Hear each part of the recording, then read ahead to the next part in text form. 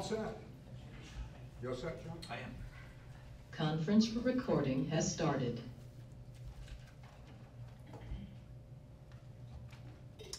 Good morning. This is a deliberation in connection with docket number 2012-00487, if I've got it correctly. My name is Paul Rudman. I am an alternate commissioner, and with me is alternate commissioner John Kaply.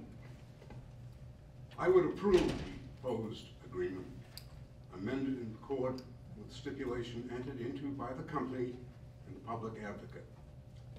Despite the efforts of the interveners to obfuscate, the issue before us, I believe, is straightforward.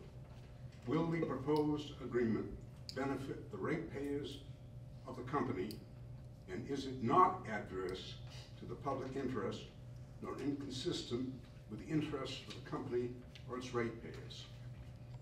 Upon review of the evidence offered and the arguments of counsel, I conclude, as the Commission did almost 2 decades ago, that the agreement will benefit the ratepayers of the company and is not adverse to the public interest nor inconsistent with the interests of the company's ratepayers and investors. Let me first respond to the arguments of the able hearing examiner. The company's charter states the company's purpose is conveying to the village of Fryeburg and vicinity a supply of pure water for domestic and other purposes. I believe the purpose clause must be given broad interpretation. I suggest that domestic means used by the residents of Fryeburg and vicinity for normal household uses. That is, drinking, cooking, washing, and in the 19th century, watering animals and household gardens.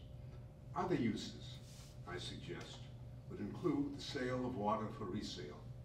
Thus, the company, I believe, is authorized by its charter to sell water at both a retail and wholesale level, as it has done without challenge for many years.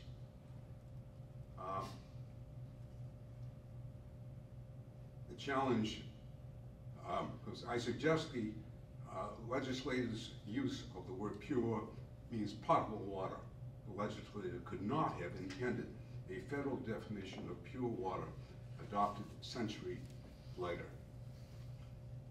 Even if the company's activities are ultra vires, Section 304 of the Maine Business Corporation Act is applicable, and those actions are not to be challenged except for the reasons set forth in the statute, none of which is present here. It has been suggested that the proposed agreement be reviewed under 2 sections of Title 35A. Section 703A3, out of 3A, and Section 1101. Section 703(3)A is not applicable because the company is not providing a service at a discounted rate.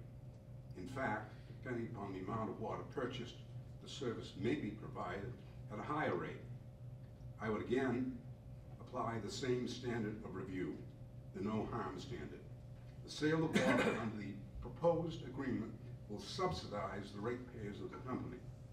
As the public advocate sagely notes, the proposed agreement, as amended by the 6 stipulated conditions that Fryeburg Water Company has adopted, is beneficial to the customers of Fryeburg Water because it ensures an enhanced and portable source of revenues from Nestle for the benefit of FMC and its customers.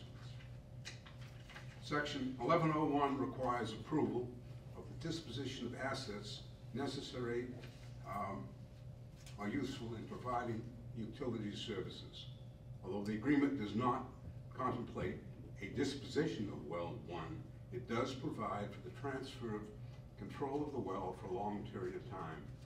I believe it is appropriate to review the proposed agreement under the same standard used for proposal of the early agreement, the 1997 agreement. the no net harm public interest standard. For the past 17 years, the parties have operated under an agreement which has provided the company with over 40% of its revenues to the monetary benefit of the company's ratepayer. It is unchallenged that the proposed agreement provides greater benefits to the company, or it will receive a guaranteed level of revenue that is significantly higher than the minimum payments due under the 1997 agreement, and will do so in regular payments to assure the company's cash flow. Should an emergency situation occur, the company will continue to have well number one as a backup source of water, and there continues to be provision for cancellation of the agreement should circumstances require. The proposed agreement does not differ substantially from the agreement under which the parties have operated for almost 2 decades. The proposed financial changes are in the company's interest and therefore inure to the ratepayers, and the changes are in control of the leased premises are not unreasonable. I trust my colleague will concur.